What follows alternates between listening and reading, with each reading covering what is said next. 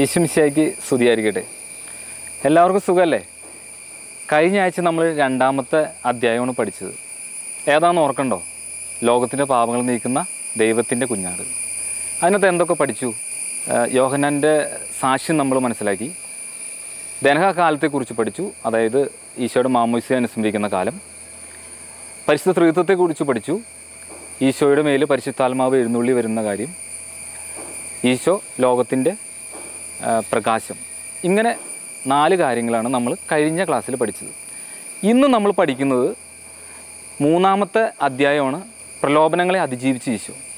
3 കാര്യങ്ങളല്ലേ, 3 വേർഡ്: പ്രലോഭനം, അതിജീവിക്കൽ, ഈശോ. പ്രലോഭനം എന്ന് പറഞ്ഞാൽ ഇത് പ്രേരണയാവും, ചില വസ്തുവായിട്ട് പ്രേരിപ്പിക്കാം, വ്യക്തികളായിട്ട്, സാഹചര്യം, അതേപോലെ ചിന്തയായിട്ട്. അടുത്തത് അതിജീവിക്കൽ, ഇതിനൊക്കെ മറികടക്കലാണ് ഉദ്ദേശിക്കുന്നത്. ആരാണ് ഈശോ എന്ന് ചോദിച്ചു കഴിഞ്ഞാൽ നമുക്കറിയാം, 1-ാം ക്ലാസ് മുതൽ 6-ാം ക്ലാസ് വരെ നമ്മൾ ഈശോനെക്കുറിച്ച് ഒത്തിരി മനസ്സിലാക്കിയിട്ടുണ്ട്. അപ്പോൾ അതിനെക്കുറിച്ചൊരു വ്യാഖ്യാനം നമുക്ക് ആവശ്യമില്ല. ഇനി ഇന്നത്തെ ക്ലാസ്സിൽ നമ്മൾ 3 കാര്യങ്ങളാണ് പഠിക്കുന്നത്. 1, മരുഭൂമിയിലെ പരീക്ഷ.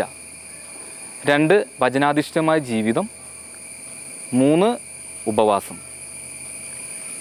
മരുഭൂമിയിലെ പരീക്ഷയെക്കുറിച്ച് നിങ്ങൾ വായിച്ചിട്ടുണ്ട് ഇഷ്ടം പോലെ അല്ലേ?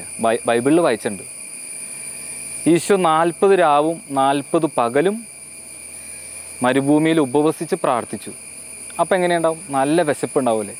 ഈ സമയത്താണ് പിശാച് ഈശോയെ പരീക്ഷിക്കാനായിട്ട് ആദ്യം വരുന്നത്. പിശാചിനറിയാം ഈശോയ്ക്ക് നല്ല വിശപ്പുണ്ടെന്നുള്ളത്. പിശാചിനറിയാം. പിശാച് ഈശോയോട് പറയും, ഈ കല്ലുകളൊക്കെ അപ്പമാക്കുകയാണെങ്കിൽ നിനക്ക് ഭക്ഷിക്കാൻ പാടില്ലേ, നിൻ്റെ വിശപ്പ് മാറ്റാൻ പാടില്ലേ എന്നാണ് പിശാച് ആദ്യം തന്നെ ഈശോയോട് പറഞ്ഞത്. അപ്പോൾ ഈശോ പറയും, മനുഷ്യൻ അപ്പം കൊണ്ടും മാത്രമല്ല ജീവിക്കണത്, ദൈവത്തിൽ നിന്നുള്ള വചനം കൊണ്ടും ആണ് ജീവിക്കുന്നത്. അപ്പോൾ പിശാചിൻ്റെ ആദ്യത്തെ ഇത് പാളിപ്പോയി. രണ്ടാമതായിട്ട് പിശാച് എന്താ ചെയ്യണം? ജെറുസലേം ദേവാലയത്തിൻ്റെ മുകളിൽ കയറി കൊണ്ടിട്ട് ഈശോയോട് പറയും, നീ താഴേക്ക് ചാടിക്കോ, നിനക്ക് മാലാഖന്മാരുണ്ടല്ലോ, ഇഷ്ടം പോലെ മാലാഖന്മാർ, അവർ നിന്നെ താങ്ങിക്കോളും. അപ്പോൾ ഈശോ പറയും, നീ ദൈവത്തെ പരീക്ഷിക്കാനായിട്ട് നിൽക്കണ്ട. 3-ാമത് പിശാച് തൻ്റെ തന്ത്രങ്ങളൊക്കെ പരാജയപ്പെട്ടു എന്ന് പറഞ്ഞപ്പോൾ പിശാച് 3-ാമത് ഈശോയെ വലിയ മലമുകളിലേക്ക് കൊണ്ടുപോകണം. മലമുകൾ എന്ന് പറയുന്നത് നമുക്കറിയാം, അവിടെ നിന്ന് നോക്കിക്കഴിഞ്ഞാൽ ഗ്രാമങ്ങൾ, പട്ടണങ്ങൾ, രാജ്യങ്ങൾ, കൊട്ടാരങ്ങൾ എല്ലാം കാണാം. പിശാച് ഈശോനോട് പറയും, നീ ഇതൊക്കെ നിനക്ക് ഞാൻ തരാം, നീ എൻ്റെ കാൽമ വീണ് ആരാധിച്ചാൽ എല്ലാം നിനക്ക് ഞാൻ നൽകും. ഈശോ പറഞ്ഞു, സാത്താനെ ദൂരെ പോവുക, നീ നിൻ്റെ ദൈവമായ കർത്താവിനെ മാത്രമേ ആരാധിക്കാവൂ, പൂജിക്കാവൂ. ഈശോയ്ക്ക് എങ്ങനെയാണ് ഇതിനുള്ള ഈ പ്രലോഭനങ്ങളൊക്കെ അതിജീവിക്കാനുള്ള ശക്തി ലഭിച്ചത്? ഈശോ നമുക്കറിയാം, ഈശോ മരുഭൂമിയിൽ 40 ദിവസം രാവും പകലും ഉപവസിച്ച് പ്രാർത്ഥിച്ചതിൻ്റെ ഫലമായിട്ടാണ് ഈശോയ്ക്ക് ലഭിച്ചത്. ഈശോ ആദ്യത്തെ പരീക്ഷണത്തിൽ നിന്ന് ഈശോയ്ക്ക് എന്താ ലഭിച്ചത്? ഈശോ സുഖത്തിൻ്റെ ഭാഗങ്ങളൊക്കെ ഒഴിവാക്കി. അതായത് തൻ്റെ വിശപ്പിനെയൊക്കെ ഈശോയ്ക്ക് ശക്തി ഉണ്ടായിരുന്നല്ലേ, കല്ലിനൊക്കെ അപ്പമാക്കാനുള്ള ഒരു ശക്തിയൊക്കെ ഈശോയ്ക്ക് ഉണ്ടായിരുന്നു. പക്ഷേ ഈശോ തൻ്റെ സുഖത്തിന് വേണ്ടി ഇതൊന്നും ഉപയോഗിച്ചില്ല. 2-ാമത്തെ പരീക്ഷണം എന്നുള്ളത്, മുകളിൽ നിന്ന് ചാടിക്കോ, മാലാഖമാരെ നിന്നെ താങ്ങിക്കോളും എന്ന് പറയുന്നതിൽ തൻ്റെ കഴിവുകളൊന്നും ഈശോ ഉപയോഗിച്ചില്ല. 3-ാമത്തേതിനകത്ത് ഈശോയ്ക്ക് ഇത്ര സമ്പത്ത് ലഭിച്ചിട്ടും ഈശോ വേണ്ടാന്നാണ് പറയുക. അപ്പോൾ ഈശോ 3 കാര്യങ്ങളെയാണ് അതിജീവിച്ചത് ഈ 3 പരീക്ഷണങ്ങളിലൂടെ. 1, സുഖം ഉപേക്ഷിച്ചു, മഹത്വം ഉപേക്ഷിച്ചു, സമ്പത്ത് ഉപേക്ഷിച്ചു. ഇനി കുട്ടികളായ നമ്മുടെ ജീവിതത്തിൽ ഒരുപാട് പരീക്ഷണങ്ങളുണ്ടാവും, ഇല്ലേ? ഉണ്ടാവും. അത് നമുക്ക് ഈ പത്രോസ്ലീഹ 1-ാമത്തെ ലേഖനം 5-ാമത്തെ അധ്യായം 8-ാമത്തെ വാക്യം പറയുന്നതാണ്, നിങ്ങൾ ശത്രുവായ പിശാച് അലറുന്ന സിംഹത്തെ പോലെ ഭൂമിയിലെങ്ങും ചുറ്റി നടക്കുകയാണ് ചെയ്യുക. അപ്പോൾ നിങ്ങൾക്കറിയാം, പിശാച് ഒരു ഭാഗത്ത് ചുറ്റി നടക്കുകയാണ്, ആരെ പാപത്തിലേക്ക് വീഴിക്കണമെന്ന് വെച്ചിട്ട്. മറുഭാഗത്ത് നമ്മളെപ്പോലുള്ളവർ പാപത്തിനോട് ചായ്വായിട്ട് നിൽക്കുകയാണ്. അപ്പോൾ നമ്മൾക്ക് എങ്ങനെയായാലും നമ്മളെ പിശാചിന് വീഴിക്കാനായിട്ട്, പാപത്തിലേക്ക് ചാടിക്കാനായിട്ട് എളുപ്പമാണ്. അപ്പോൾ തീർച്ചയായിട്ടും നമ്മൾക്ക് ഇതിനെതിരെ ശക്തി ലഭിക്കണമെങ്കിൽ ഈശോ ചെയ്ത പോലെ ഉപവാസം, പ്രാർത്ഥന, നോമ്പ്, ഇങ്ങനെയുള്ള കാര്യങ്ങൾ കൊണ്ട് മാത്രമാണ് നമുക്കിനി അതിജീവിക്കാൻ പറ്റുള്ളൂ. ഇപ്പോൾ കുട്ടികളായ നമ്മുടെ ജീവിതത്തിൽ ഒരുപാട് പരീക്ഷണങ്ങളുണ്ട്.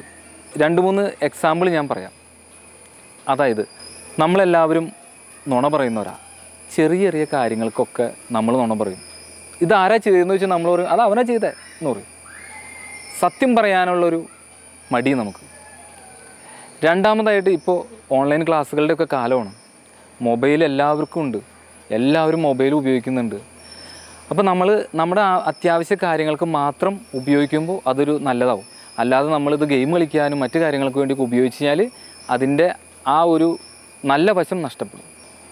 അടുത്ത വരുന്നൊരു കാര്യം എന്നുള്ളത്, ഇപ്പോൾ പിള്ളേർക്ക് അനുസരിക്കാനായിട്ടൊരു മടിയാണ്. കാരണന്മാരെന്ത് പറഞ്ഞാലും എൻ്റെ വേറൊരു വശം എന്നുള്ളത്, രാവിലെ മുതൽ അപ്പനും അമ്മയുടെ ഉപദേശം കേട്ട് ജീവിക്കുന്ന ഒരു കുട്ടിയുടെ അടുത്ത് അപ്പനും അമ്മയും പറയുമ്പോൾ അവനത് കേൾക്കാനൊരു മടിയുണ്ട്. ഇതൊക്കെ പറയുന്നത് നമ്മുടെ നല്ലതിന് വേണ്ടിയാണ് പറയുന്നത്. ഇനി മറ്റുള്ളവരെ കളിയാക്കൽ, ഇപ്പോൾ ചിലർ സാറ് അവൻ്റെ മോൻ കണ്ടു കഴിഞ്ഞാൽ എനിക്ക് കളിയാക്കാം എങ്ങനെ വരും, അവൻ്റെ ചുണ്ട് കണ്ട, അവൻ്റെ മൂക്ക് കണ്ട നമുക്ക് കളിയാക്കാൻ തോന്നും. അപ്പോൾ ഇതൊക്കെ പ്രലോഭനത്തിൻ്റെ വശങ്ങളാണ്. അപ്പോൾ ഇതിനെ നമുക്ക് അതിജീവിക്കാനായിട്ട് 2 കാര്യങ്ങൾ നമ്മൾ ഇന്നത്തെ ക്ലാസ്സിൽ കാണുന്നുള്ളൂ. ഒന്ന് വചനാധിഷ്ഠിത ജീവിതവും ഉപവാസവും. വചനാധിഷ്ഠിത ജീവിതം എന്ന് നമ്മൾ പറയുമ്പോൾ ഈ വചനം നമ്മൾക്ക് ഈ പ്രലോഭനങ്ങളെ അതിജീവിക്കാൻ പറ്റിയ ഏറ്റവും നല്ല ഉപാധിയാണ്. സങ്കീർത്തനം 119:11 പറയുന്ന പോലെ, അങ്ങേക്കെതിരെ പാപം ചെയ്യാതിരിക്കാൻ എൻ്റെ ഹൃദയത്തിൽ ദൈവത്തിൻ്റെ വചനം സൂക്ഷിച്ചിരിക്കുന്നു. അപ്പോൾ നമ്മുടെ ഹൃദയത്തിൽ ദൈവത്തിൻ്റെ വചനം ഉണ്ടെങ്കിൽ നമ്മൾക്ക് പാപം ചെയ്യാനായിട്ട് സാധിക്കില്ല.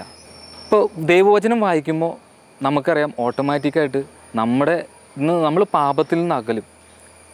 രണ്ടാമതായിട്ട് നമ്മൾ പാപം ചെയ്യാതിരിക്കുന്നത് മൂലം നമ്മൾ വിശുദ്ധരായി തീരും. അപ്പോൾ പാപത്തിൽ നിന്ന് അകലുകയും ചെയ്യും, വിശുദ്ധരായി തീരുകയും ചെയ്യും ദൈവവചനം വായിക്കുന്നത് മൂലം. സങ്കീർത്തനം 119:105 പറഞ്ഞ കർത്താവിൻ്റെ വചനം എൻ്റെ പാദങ്ങൾക്ക് വിളക്കും വഴികാട്ടിയാണ്. അപ്പോൾ കർത്താവിൻ്റെ വചനമാണ് നമ്മളെ നയിക്കണമെങ്കിൽ നമ്മൾ തീർച്ചയായിട്ടും ആ ദൈവം ഉദ്ദേശിച്ച രീതിയിൽ നമ്മൾ വളരും. ഉപവാസമാണ് അടുത്തത്. ഉപവാസം എന്ന് പറയുമ്പോൾ കൂടെ വസിക്കൽ, ദൈവത്തിൻ്റെ കൂടെ ആയിരിക്കുക. എങ്ങനെ? പ്രാർത്ഥിച്ച് ദൈവത്തിൻ്റെ കൂടെ ആയിരിക്കുക. ഉപവാസം എന്ന് പറയുമ്പോൾ തന്നെ അറിയാം, ഭക്ഷണമൊക്കെ ഒഴിവാക്കണം. ഏതെങ്കിലും ഒരു നേരം നമ്മൾ ഭക്ഷണം കഴിക്കുള്ളൂ. കൂടുതൽ ഭക്ഷണം കഴിച്ചാൽ നമുക്ക് ക്ഷീണം വരാനുള്ള സാധ്യത വളരെ കൂടുതലാണ്. അപ്പോൾ അതുകൊണ്ടാണ് ദൈവത്തിൻ്റെ കൂടെ നമ്മൾ ജീവിക്കുമ്പോൾ, ദൈവത്തിൻ്റെ കൂടെ ആയിരിക്കുമ്പോൾ നമ്മൾ കുറച്ച് ഭക്ഷണമൊക്കെ കഴിച്ച് പ്രാർത്ഥിച്ചിരിക്കുമ്പോൾ നമ്മൾ ഊർജ്ജസ്വലരായി തീരും.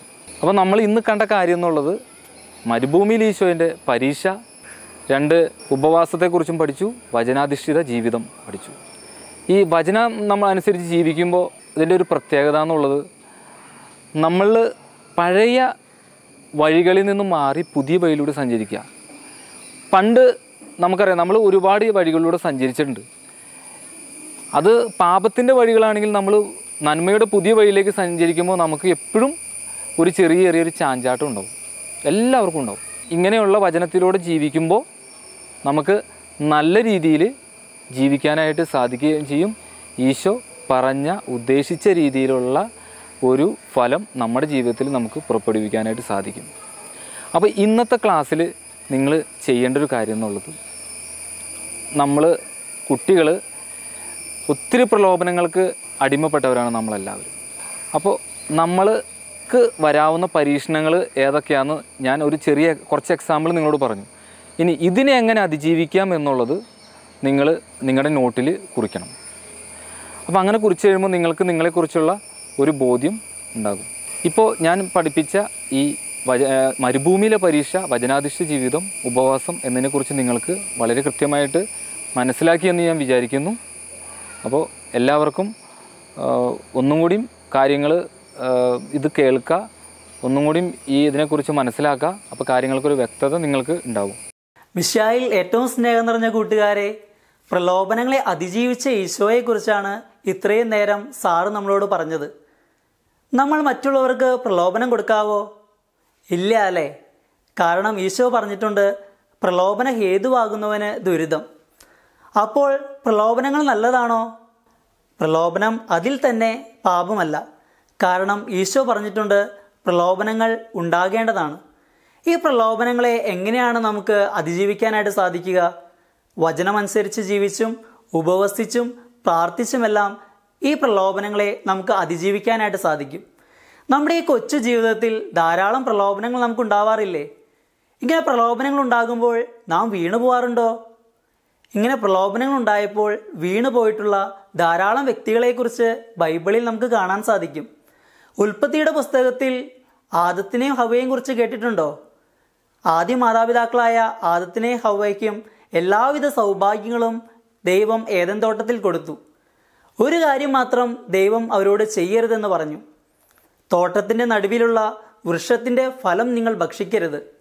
എന്നാൽ സാത്താൻ തന്ത്രപൂർവം അവരെ പരീക്ഷിച്ചു. അവർ ആ പ്രലോഭനത്തിൽ വീണ് പാപം ചെയ്തു. അങ്ങനെ അവർ ഏദൻ തോട്ടത്തിൽ നിന്ന് പുറത്താക്കപ്പെട്ടു. ഇതുപോലെ തന്നെ ഏസാവിൻ്റെയും യാക്കോബിൻ്റെയും ജീവിതത്തിൽ എന്താണ് സംഭവിച്ചതെന്ന് നിങ്ങൾ കേട്ടിട്ടില്ലേ? ഏസാവ് ഒരു പാത്രം പായസത്തിന് വേണ്ടി തൻ്റെ ആദ്യ പുത്രസ്ഥാനം ഉപേക്ഷിച്ചു. ഇതുപോലെ തന്നെ സാംസന്റെ ജീവിതത്തിലും ദാവീദിൻ്റെ ജീവിതത്തിലും ധാരാളം പ്രലോഭനങ്ങൾ ഉണ്ടായിട്ടുണ്ട്. ഇനി നമ്മൾ പുതിയ നിയമത്തിലേക്ക് വരുമ്പോൾ പത്രോസിൻ്റെ ജീവിതത്തിൽ എന്താണ് സംഭവിച്ചത്? പത്രോസ് ഈശോയെ തള്ളിപ്പറഞ്ഞു. അതുപോലെ തന്നെ യൂദാസ് 30 വെള്ളിക്കാശിനു വേണ്ടി ഈശോയെ ഒറ്റിക്കൊടുത്തു. ഈശോയ്ക്കും ഇതുപോലെ തന്നെ പ്രലോഭനങ്ങൾ ഉണ്ടായി അല്ലേ? ഈശോ പ്രലോഭനം ഉണ്ടായപ്പോൾ എന്താണ് ചെയ്തത്? ഈശോ ആ പ്രലോഭനങ്ങളെ അതിജീവിച്ചു. എന്നാൽ ആദ്യ മാതാപിതാക്കൾ ആ പ്രലോഭനത്തിൽ വീണു പോവുകയും അങ്ങനെ ദൈവത്തിന് മുൻപിൽ തോൽക്കുകയും ചെയ്തു. ഇനി ബ്രദർ, മറ്റൊരു കാര്യം നിങ്ങളോട് പറയട്ടെ. നിങ്ങളെല്ലാവരും പരീക്ഷ എഴുതാറുള്ളവരല്ലേ? എങ്ങനെയാണ് ഒരു പരീക്ഷയിൽ വിജയിക്കുക? കൃത്യമായി പഠിച്ച് ചോദ്യങ്ങൾ മനസ്സിലാക്കി ഉത്തരം എഴുതുമ്പോഴാണ് ഏതൊരു പരീക്ഷയും നാം വിജയിക്കുന്നത്. ഇതുപോലെ തന്നെ സാത്താനും ഈശോയ്ക്ക് ഒരു പരീക്ഷയിട്ടു. എത്ര ചോദ്യങ്ങളാണ് ആ പരീക്ഷയ്ക്ക് ഉണ്ടായിരുന്നത്? 3 ചോദ്യങ്ങൾ.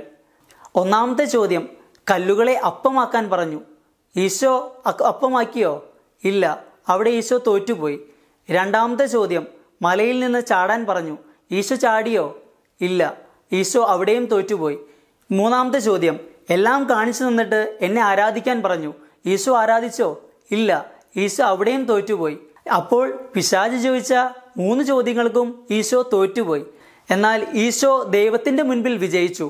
ആദ്യ മാതാപിതാക്കളായ ആദവും ഹവ്വയും പിശാചിൻ്റെ പരീക്ഷണത്തിൽ ജയിച്ചെങ്കിലും ദൈവത്തിൻ്റെ മുൻപിൽ അവർ തോറ്റുപോയി. പ്രിയമുള്ള കൂട്ടുകാരെ, ഈ ക്ലാസ്സിൽ നിന്ന് നിങ്ങൾക്ക് എന്താണ് മനസ്സിലായത്? പിശാചിൻ്റെ മുൻപിൽ നമ്മൾ തോറ്റാലും ദൈവത്തിൻ്റെ മുൻപിൽ നാം ഒരിക്കലും തോൽക്കരുത്. നമ്മുടെ ജീവിതത്തിലും പ്രലോഭനങ്ങൾ ഉണ്ടാകുമ്പോൾ ഈശോ അതിജീവിച്ചതുപോലെ നമുക്കും അതിജീവിക്കാനായിട്ട് സാധിക്കണം. അങ്ങനെ പ്രലോഭനങ്ങൾ ഉണ്ടാകുമ്പോൾ അതിനെ അതിജീവിച്ച് ഈശോയ്ക്ക് ഇഷ്ടമുള്ള മക്കളായി തീരുവാൻ നിങ്ങൾക്ക് എല്ലാവർക്കും സാധിക്കട്ടെ എന്ന് പ്രാർത്ഥിക്കുന്നു. ഈശോ മിശിഹായ്ക്ക് സ്തുതിയായിരിക്കട്ടെ.